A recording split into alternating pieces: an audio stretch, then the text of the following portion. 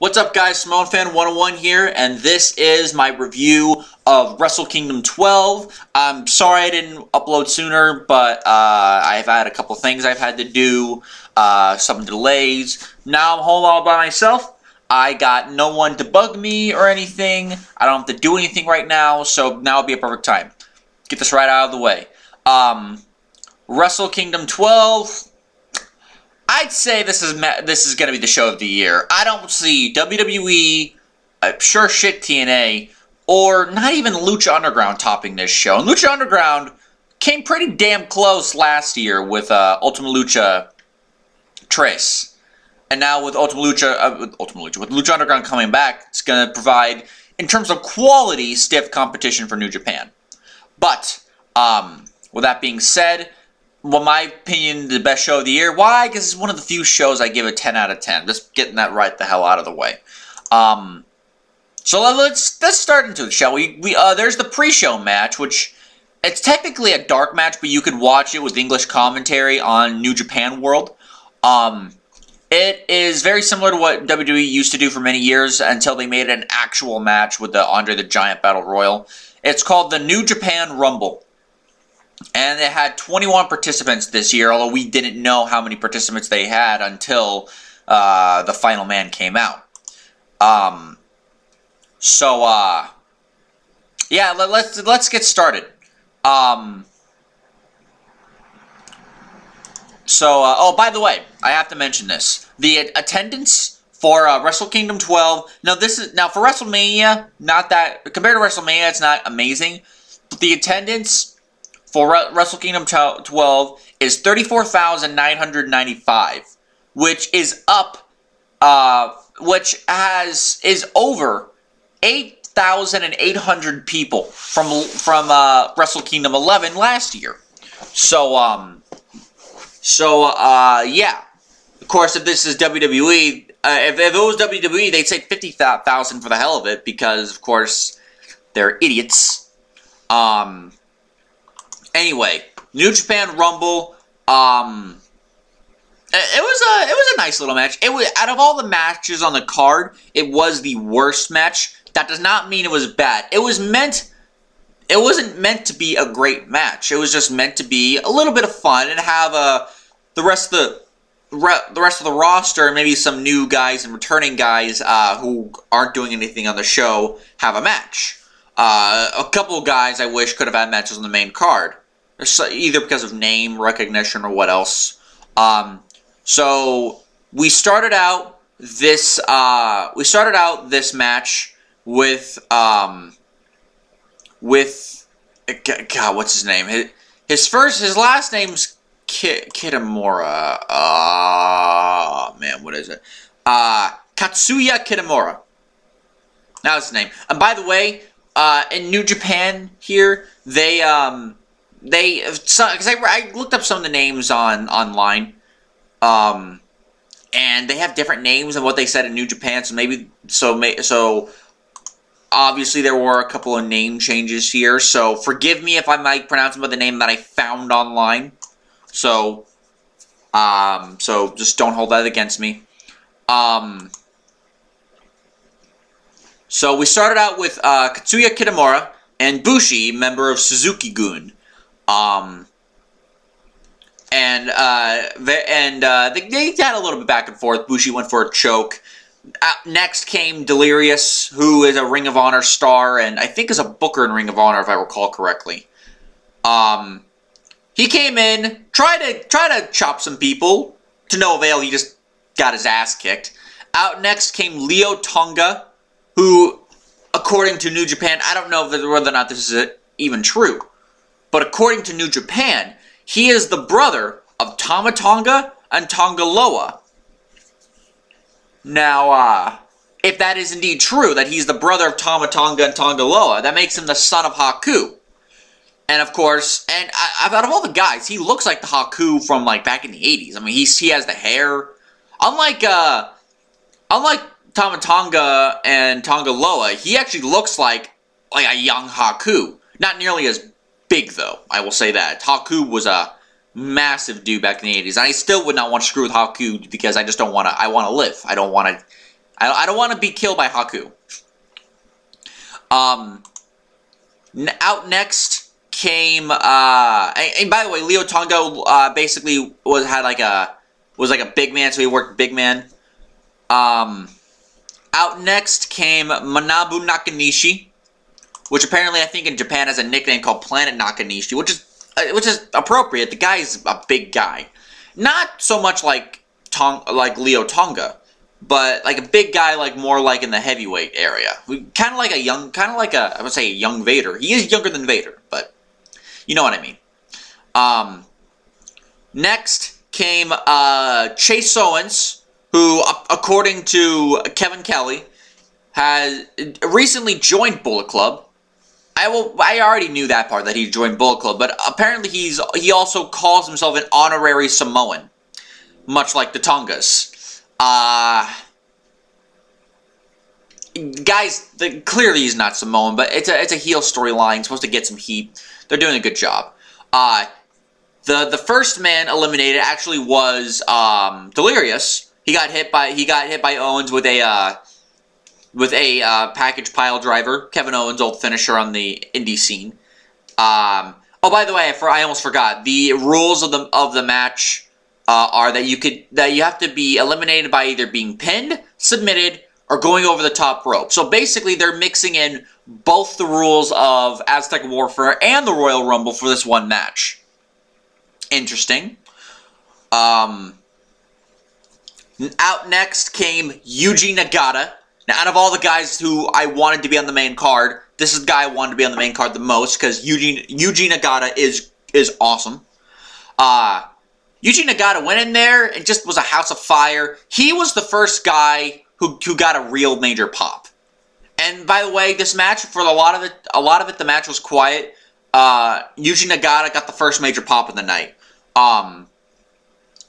He went in there, just traded strikes with Nakanishi, which was nice to watch.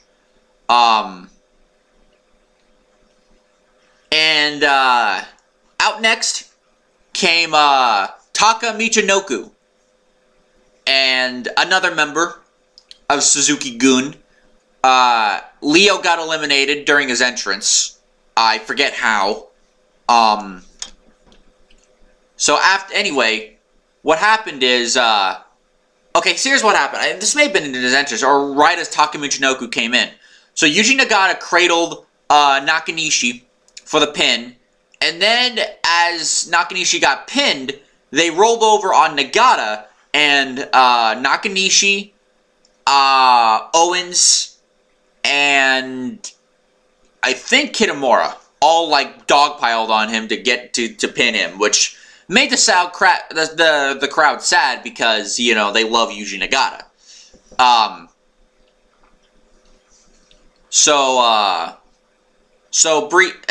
Owens, yeah, I keep saying Owens like Kevin Owens. Chase Owens got another package pile driver, and Kitamura eliminated him. We came down for the moment to Taka Michinoku, and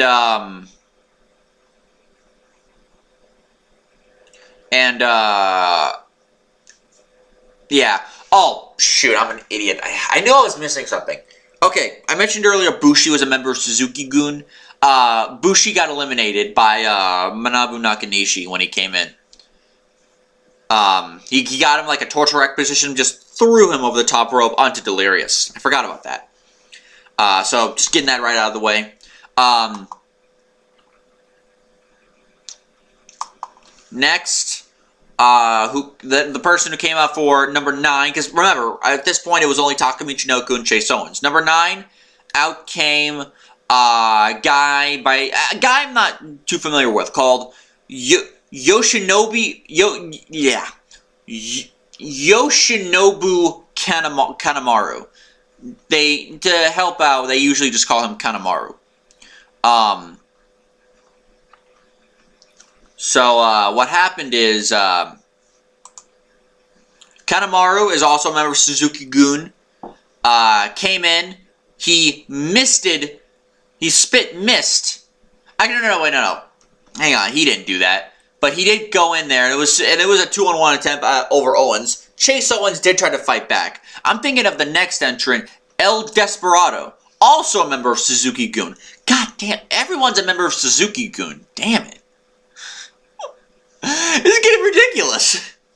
I can barely keep up with who's a member. I know who's a member of Suzuki-gun and who the Bullet Club guys are. It's Chaos. Those are the guys I half the time I'm like, who's the member of Chaos? I know Okada and now Switchblade Jay White. But there are other guys and I forget who they are. I think Hirooki Goto is another one. Anyway, and Yoshihashi. I'm sorry. Anyway, El Desperado came out.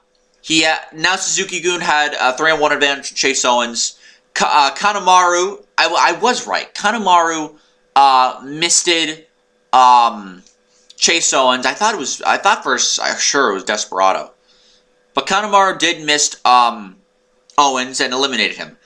Number 11, out came Jushin Thunder Liger, who by far had one of the biggest pops of the match, probably the biggest.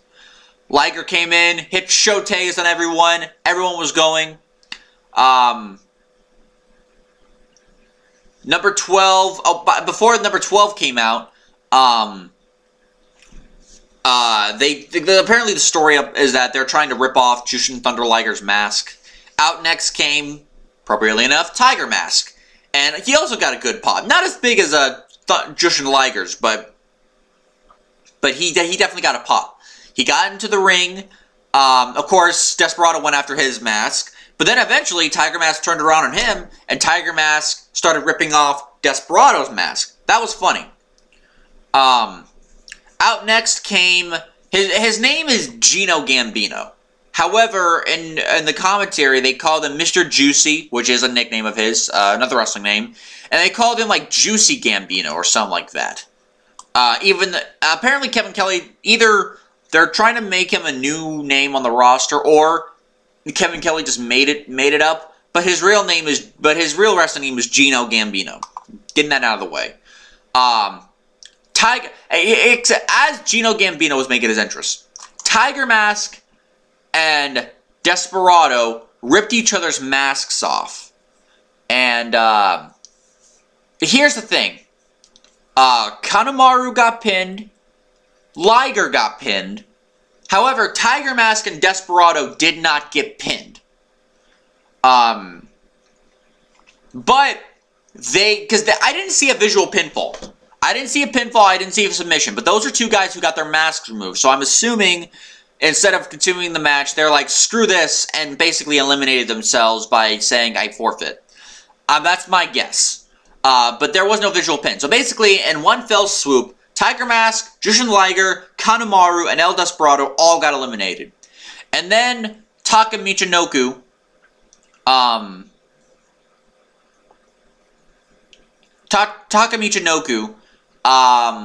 got eliminated by Gino Gambino. Out number 14 came Hanari, which for what I saw of him, I kind of liked Hanari. From what I heard, Hanari was a young lion, basically a wrestler in training. Young lions are known as these guys who work on the outside of the ring. In the red shirts, though, those are the young lions. He came in, he fought Gino Gambino, who was by far the biggest and possibly fattest man in the whole match. No offense to him. Out next came Yoshihashi. I remember Hashi getting a decent pop. Out number 16 came David Finlay. So, doing his father Fit Finlay proud. He hits a stunner on Gino Gambino, and he and Hanari got the pin on Gambino. Hashi then eliminated Hanari with a drop kick to the outside. After trying to eliminate him, then drop kicked him while he was still hung him with the rope. Finlay then quickly pinned Hashi for the elimination. So basically, now we're down to Finlay. Out next came Yujiro Takahashi, a member of Bullet Club, with his, I'm assuming it's his wife, dressed up in the bunny costume that Ariana Grande had in that one music video of hers. Whatever happened to her.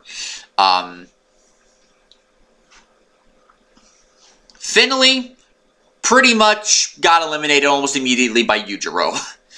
Out next, and as he was celebrating with his woman on the outside, out next came the most likable guy in New Japan, Cheeseburger.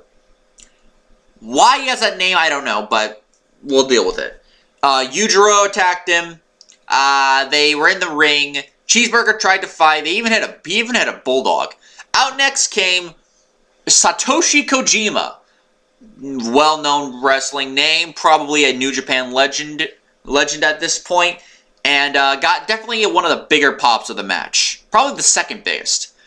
Not to be outdone, though, out next came his partner in Tenkoji, Hiroyoshi Tenzan. Also former IWGP champion, also former main eventer, and also possibly former legend.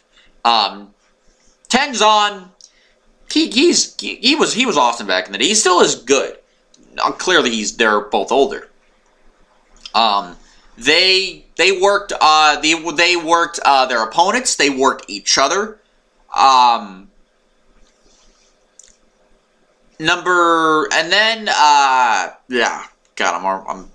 on a second. Sorry, I haven't had lunch, so I'm kind of like in the middle of it. And besides, trying to remember all the details of the New Japan Rumble is a little bit difficult. It will get easier when I get to the real matches. But long story short, Yujiro got eliminated. I think he got hit by the Kojima Lariat, which is his finisher. As he got eliminated, though, out next came the last participant. Former UWF star, retired wrestler, and cancer survivor, I believe. Cancer survivor, Masahito Kakihara. So it was Cheeseburger Kakihara against Tenkoji. Eventually, though, they got overpowered. Tenkoji accidentally collided with each other. Both of them got eliminated by both Cheeseburger and Kakihara, so it's left Cheeseburger and Kakihara in the ring. After a little bit of back and forth for about 30 seconds, Kakihara beat Cheeseburger with a leg sweep, pinned him, and yeah. Is it UWF, UFW? I forget which one it was. But either way, he was a former wrestler. He got cancer. He survived cancer. No one expected him to be there. And some of the best booking of the night was with the Suzuki Gun people, the masked people in Liger and Tiger Mask, the bit with Chase Owens, and the ending with Kakihara, Kojima, and Tenzan, and of course Cheeseburger. So it was a decent little match. Not anything great, but it was never meant to be. I've gone on way too long about this. This is going to be a long review as it is, considering how great the show was. Anyway, out next was the IWG and the real opening match of the night. And when the actual pay-per-view started, IWGP Tag Team Champions Roppongi 3K, Sho and Yo, again with Rocky Romero against the Young Bucks, Matt and Nick Jackson. Sho and Yo came out with like freaking, well, not Sho and Yo, for a second I was like Rocky Romero came out looking like a leather jacket wearing Ghostbuster. He had like a gas tank on the back. He was spraying gas, which I don't know what kind of gas he's spraying, nor do I want to know. Just observation. So this was a great match. But one thing I'll say about it is that it wasn't your typical Young Bucks match where there's a bunch of high flying. Not saying there wasn't any high flying, but there was a bunch of high flying.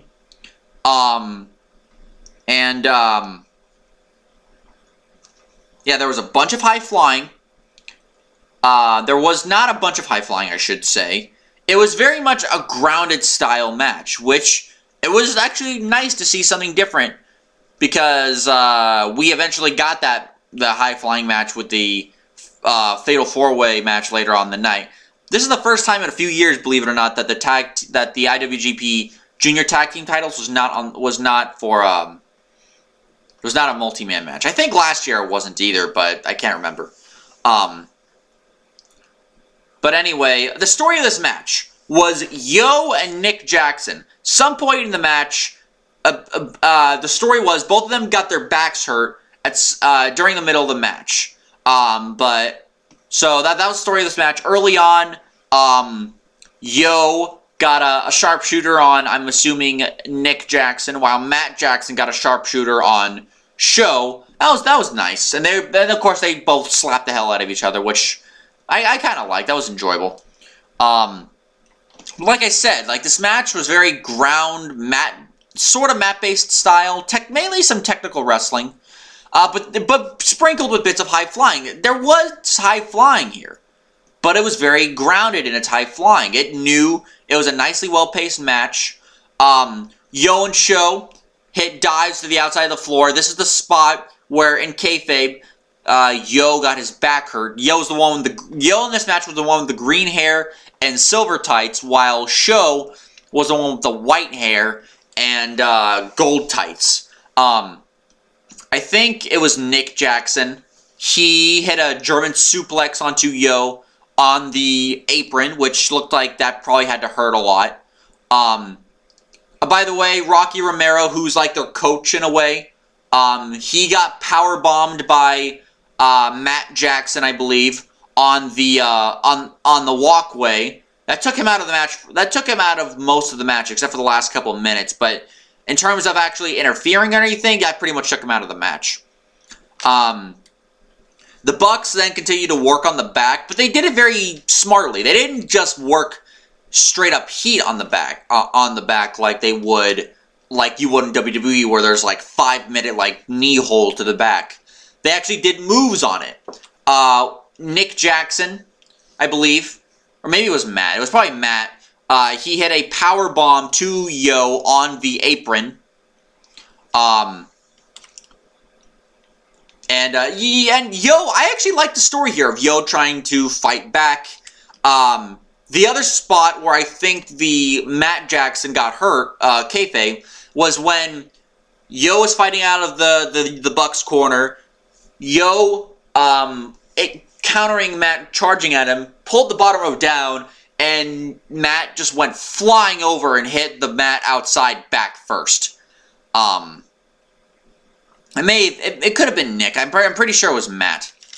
I forget, because who was the one wearing the bandana? No, yeah, Matt was the one who got hurt, because he had the long hair. He had his hair flowing out. Nick was the one who had it in like a little ponytail, so you could definitely tell which one was which.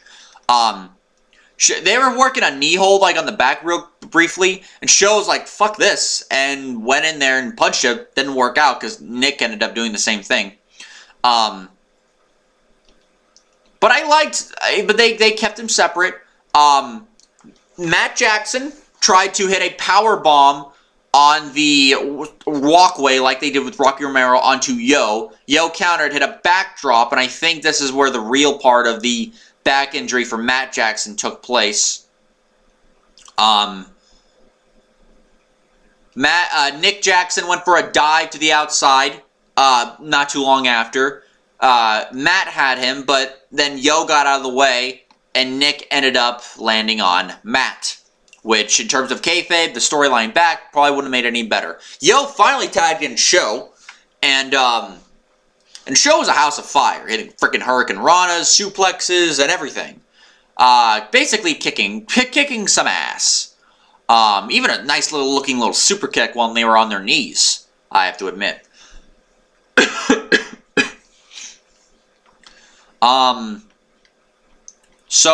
Yeah, it was just a really nice worked match. Eventually, things eventually had to break down.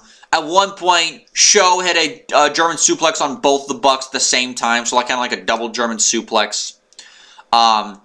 He went for a, and this may have been their finisher. I forget, because I haven't watched a lot of Roppongi 3K matches, so I'm not too familiar with these guys. So I haven't been watching New Japan lately, as you could plain obviously tell. Sho went for like he put him in the tilt-a-whirl powerbomb kind of move. But he put him on his shoulders, kind of like A-Train's old train attack finish, where he would land on his knees and the opponent's back would land on his shoulder. He kept him there, though. Yo came in, charged, and hit a... I forget what the name of the move is, but it was a cool-looking move. And basically, it was kind of like a reverse suplex while Yo came in and attacked one of the Jackson's head. I'm pretty sure it was Nick. Matt came in and attacked them.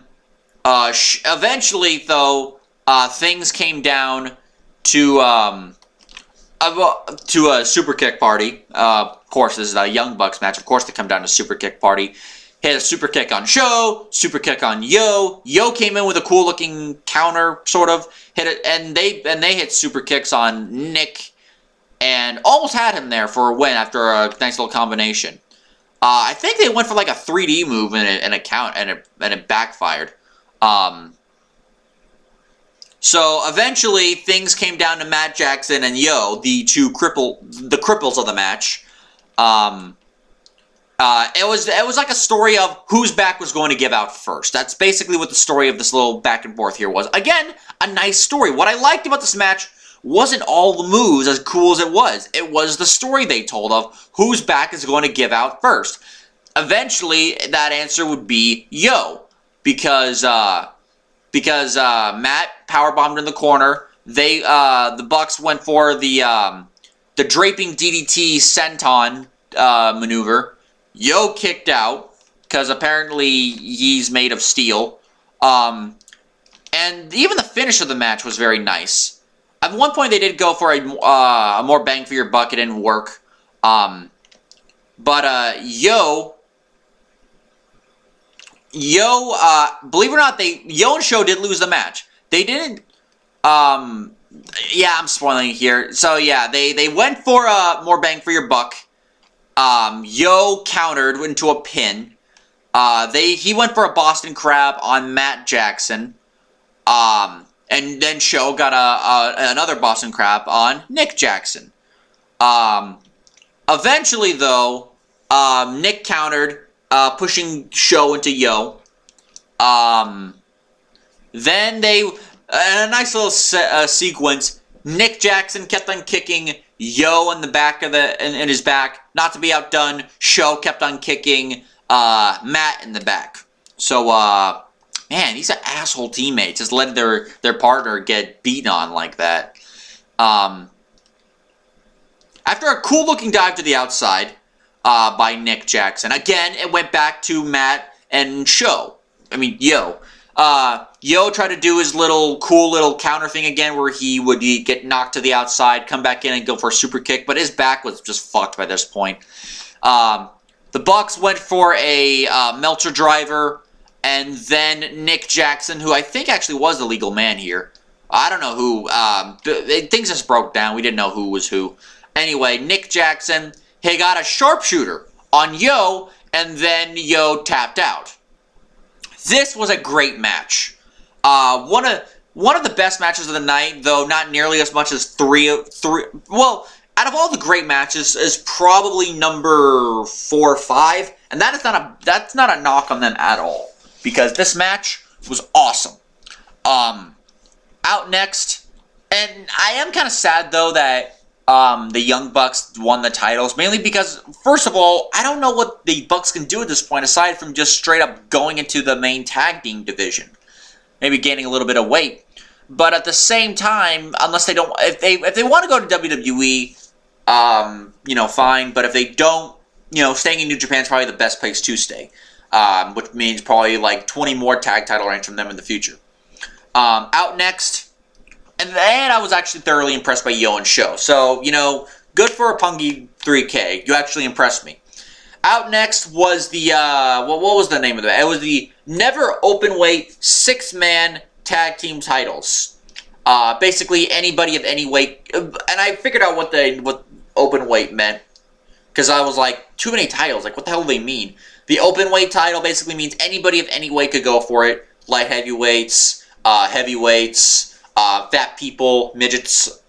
Probably not midgets, but you know what I mean. So...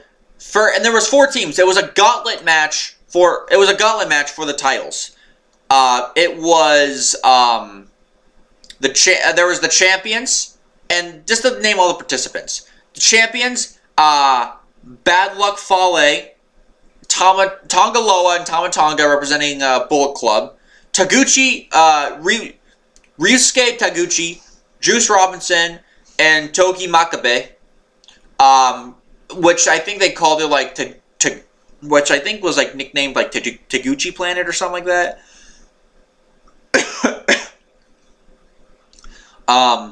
Then there was Trent Beretta, Toru Yano, and Tomohiro Ishii representing Chaos.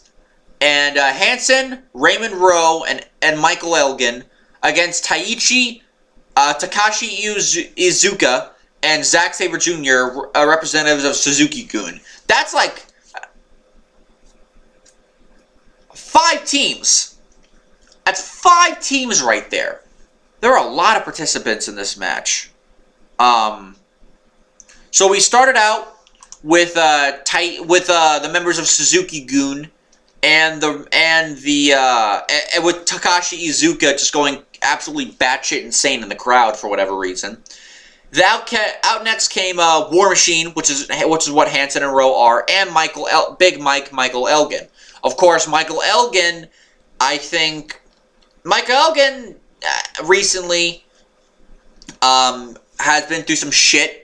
If you're hardcore New Japan fans and Michael Elgin fans, in terms of his wrestling, you know what's been going on with the student and everything, and the rape allegations. Not against Elgin, but against the student, and Elgin supposedly not giving a shit. Some people are not big fans of Michael Elgin right now. War Machine are 2 of the guys, and they're probably happy that they're not staying in New Japan, working with Michael Elgin, because they're going to WWE. They're going to be in NXT soon. But yeah, they called like Michael Elgin like a motherfucker, I think, during the New Japan Tag League.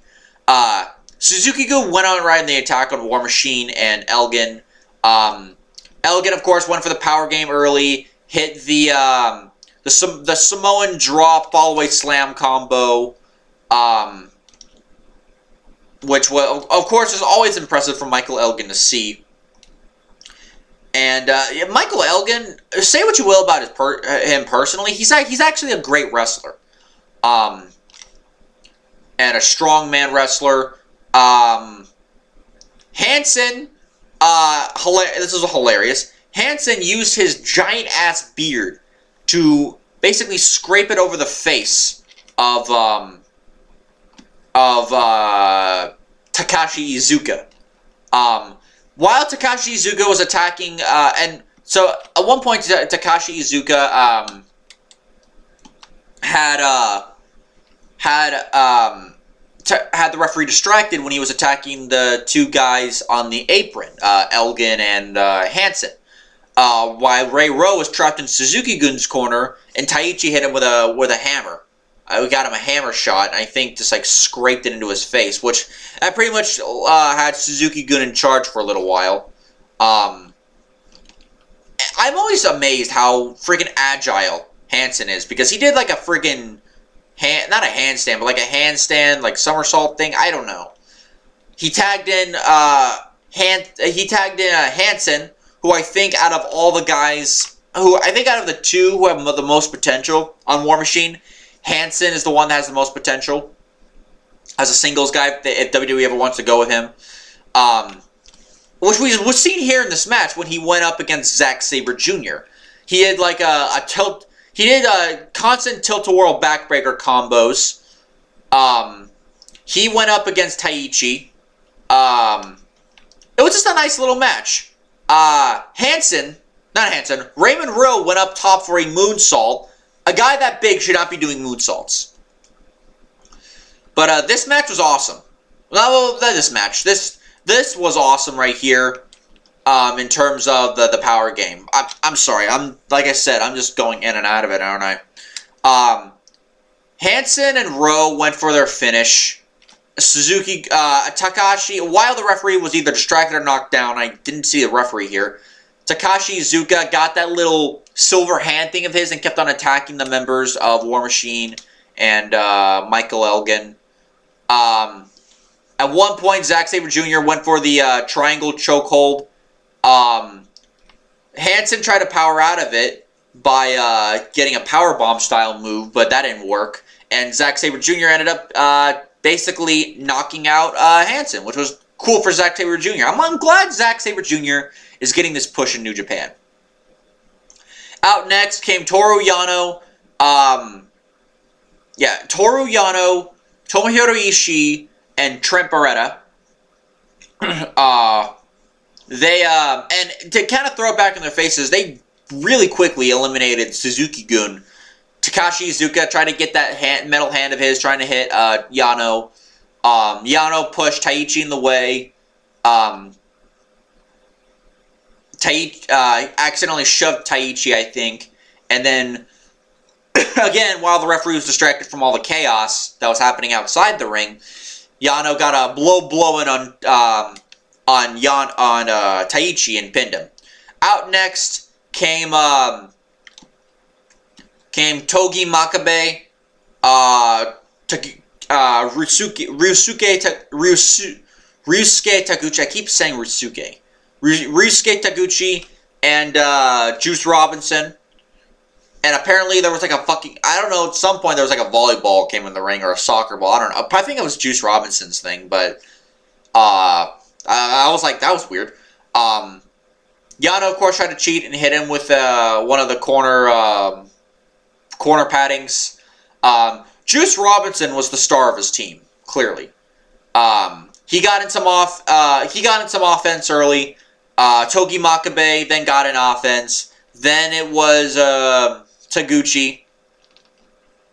It was just a nice little back and forth mini match, I should say, in the main match.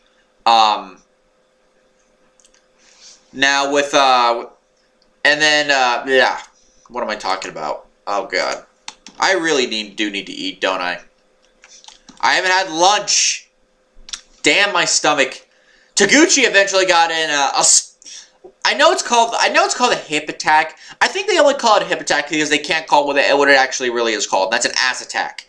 Taguchi did a springboard ass attack onto Yano. I do not want to be Yano's face. I will say that much. Taguchi did his best Shinsuke Nakamura impression. He went for a not a Kinshasa, being that it is New Japan. What they would call the Bomaye knee, which is what the finish was called. Yano rolled him up while he was going for the knee, and Taguchi lost the match for his team. Out next came Bullet Club, which were the tag team champions, Tama Tonga, Tonga Loa, and Bad Luck Fale.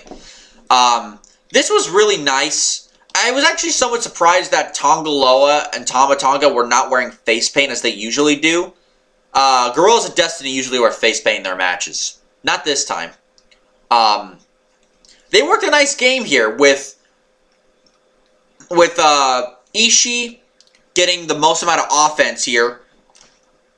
Hell, Ishii pretty much destroyed everybody on Bullet Club at one point. Killed Tonga Loa, killed Tama Tonga in the corner with the exposed turnbuckle padding. The exposed turnbuckle. Even got a suplex on a Bad Luck Fale. For a guy, it took him a few tries, but for a guy as big as Fale, it is tough to get a suplex onto him. But Ishii did it.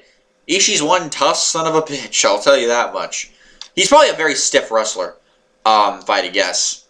But eventually they got the advantage. Well, Bullet Club, I should say. They worked the back and forth with Trent, who also Trent was the biggest star in the match, in the his overall team, I should say, because the story that they were going is Trent was going after his first bit of New Japan gold, which was that was the story. Guerrillas of Destiny at one point went for a back suplex off the top rope, knocked off Tama Tonga, hit Tonga Loa off the top rope, landed in the ring. Went for a moonsault. Tama Tonga came in with a stun gun. I'm like, damn. That's like a Randy Orton-esque style move when Randy Orton did the when Evan Bourne, now Matt Sydal, went for an airborne on Orton, and Orton got an RKO on him. That was pretty awesome.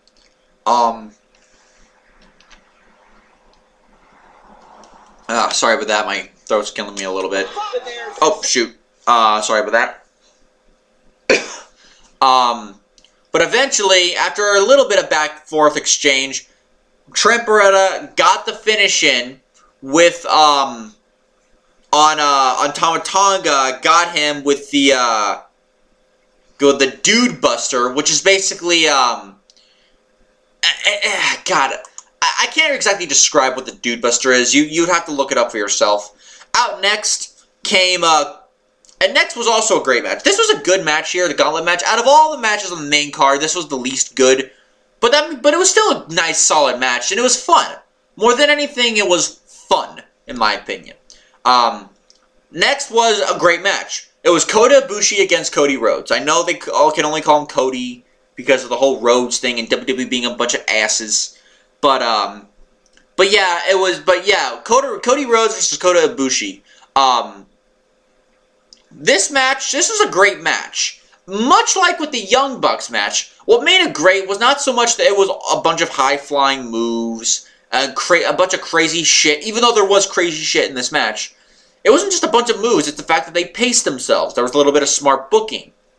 Cody Rhodes with his blonde hair, and what they told us in commentary, Cody Rhodes is preparing to film a movie, which is why he has the blonde hair in the first place. Personally, I know it's weird to look at because I've known him as this one thing this entire time, but I kind of like blonde hair Cody Rhodes. He should keep that look. Granted, it makes him look way too much like his dad, Dusty.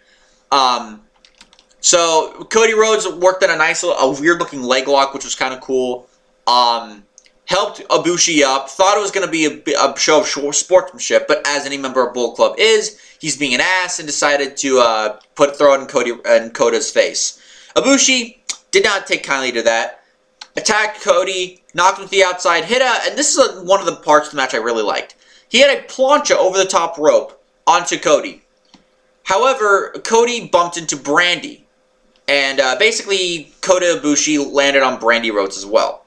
So, it looked like Brandy Rhodes got knocked out. Kota Ibushi, he was like sad over the whole thing. He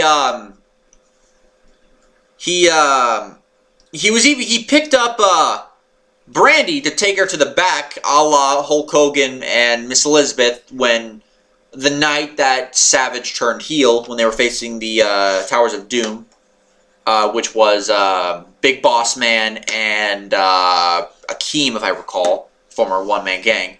And then, as he was doing that, Cody Rhodes punched him right in the face. Rhodes bent down as to check on his wife, and then we saw them both laughing, basically saying Brandy Rhodes played heel, and Kota Ibushi fell for it. Cody Rhodes came in, hit the disaster kick, did not get a pin. I know it's been called other names, but I'm calling it disaster kick because that's a cool name. Went for a couple submissions for a little, not a submission, but it went for like a nice little arm lock for a while.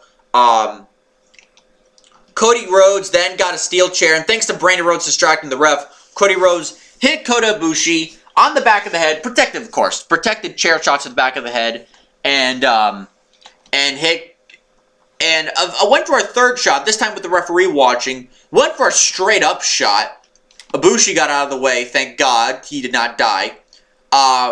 Then went for his signature dive off the top middle turnbuckle connector thing between the turnbuckle and the ring post. So a little bit of high flying there for Ibushi. At one point, Ibushi tried to suplex Cody in the ring, but again, Brandy was the interference. And Cody, hung him up on the top rope with his face. Later in the match, briefly later, Kota Ibushi went for a power bomb on the turnbuckle, which would have been disastrous for Cody. Thankfully, that didn't happen. What happened was actually even worse. Cody Rhodes hit the Crossroads finish from the turnbuckle onto the mat on the floor. Ibushi landed right on top of his fucking head. He's like RVD. He always seems to perpetually land everything on top of his head. How this guy is not a cripple or brain dead right now, I have no idea. This took out Ibushi for a little while in terms of him doing any real offense. Cody Rhodes then hit Cody Rhodes hit a Hurricane Rana off the top rope, which is something that we never see Cody Rhodes do. Cody Rhodes went for another crossroads in the ring. Ibushi countered, got him on his shoulder, and then thrusted him into a long dart in one of the corners, which was cool. They went for some back and forth slaps to the face, which was also nice. Kota Ibushi eventually got his power bomb, did not pin Cody Rhodes. He went for a knee to the face, which, if I recall correctly, there's a name to that move. God, what's it called? There's a name to that move. It is called not straight jacket. No, I'm thinking of later in the match. It's called there's a name to the move. I'm calling it the knee strike because I can't remember what the name of the goddamn move was. He got a knee. He tried to go for a knee strike several times on Cody Rhodes right in the face. Cody Rhodes kept on countering. At one point, even headbutting him right in the stomach. Eventually, the finish was Ibushi went for a straight jacket German, got it, got the knee into Cody's face, which looked like it knocked the poor guy out. And then Ibushi went for probably one of the swifter Phoenix splashes I've ever seen, which was awesome the way it looked. I mean, man, the way it looked like he just about killed Cody Rhodes. This was going to be for the Ring of Honor Championship, but that was before Cody Rhodes lost the title to Dalton Castle at Final Battle the month previous. Or should I just say last month? So yeah, there was that. Next up was the IWGP Tag Team title match. The Killer Elite Squad against Evil and Sanada. Representing, of course, Suzuki-gun. God, man, there's so many members of Suzuki-gun. Wait, no. I'm an idiot. They're not members of Suzuki-gun. They're members of Los Ingobernables. And, by the way, to correct myself earlier, I said Bushi was a member of Suzuki-gun. That is wrong. He's a member of Los Ingobernables de Japon. So basically, which is shortened to LIJ. With that said, this match here was actually, I know some people may not like the match too much. Because Big E thought it was boring and everything. I liked the match. Basically what happened is, Killer Elite Squad attacked before the bell, and as the bell rung, they hit the Killer Bomb, which is like an assisted power bomb from Lance Archer, and helping out was Davey Boy Smith Jr. Hit the Killer Bomb on Evil for a near fall, and almost got him in like the first 6 seconds of the match. If it wasn't for Sanada making the save, and in KES Killer Elite Squad, they just beat the ever-loving shit out of Sanada after a while. They isolated Evil, but Sanada got the tag. But then Sanada just kept on getting his ass kicked by the Killer Elite Squad, and the Killer Elite Squad didn't just kick the hell out of Bushi, out of Sanada and Evil. They also kicked the crap out of all the young lions at ringside, arguing with the referee, getting in his face, Bully Ray style, attacking all the young lions. I mean, these guys came across as the true quintessential assholes. And yeah, it was nice to watch, but you know, they came across as, you know, dicks, because I guess that was the point, to come across as the supreme jackasses.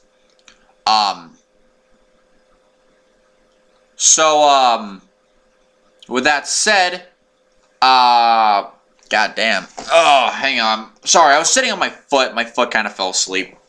So, apologies there. So eventually they went for some shit. Sanada tried to hit an enziguri to take out, and he took out, I think he actually went, no, I'm thinking of a Naito in the main event. I apologize. Sanada got an enziguri. He got Smith, I think he got Smith on Archer, actually. No, he got Smith on Archer. Had an enziguri on Archer. He took out Smith with a dropkick and finally got the tag after seemingly forever of getting the shit kicked out of him. Well, try to get the tag, I should say. Archer took out Evil, and I think he even, and then they just went to friggin' choking the hell out of Sanada with his shirt, which, you know, that has to be a little bit disrespectful, wouldn't you say? But yeah, this was basically a beatdown. This was the story of underdog in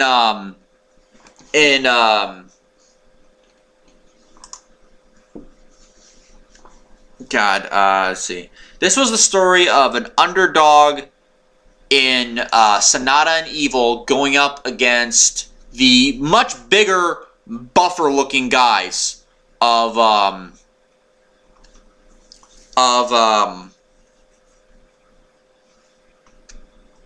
yeah, the much bigger, buffer-looking guys of KES. I can't remember too many details of the match, sadly, because it was just a beatdown for the longest time. Eventually, Evil finally got the hot tag in, and it was a hot tag, to be fair. He hit a senton, took out Smith. Lance Archer at one point went for a choke slam. Countered him into a lariat. Took 3 lariats to take Archer down. Lance Archer is a tall guy. So Archer, and this was another great spot. It looked more like a suplex, but the intent was Archer. It was a little bit botched, but Archer took out Evil for a little bit. With a top rope Spanish fly. You never see that from a guy the size of Lance Archer, but that's exactly what happened. With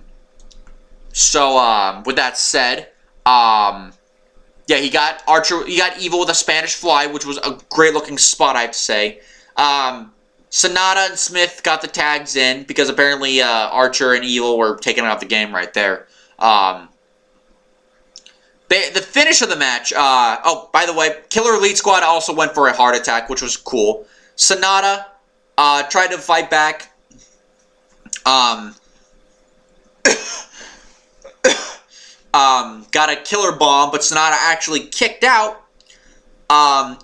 They went for another. Evil came in for the save. And, recording a video here. And Evil came in and rammed KES into each other.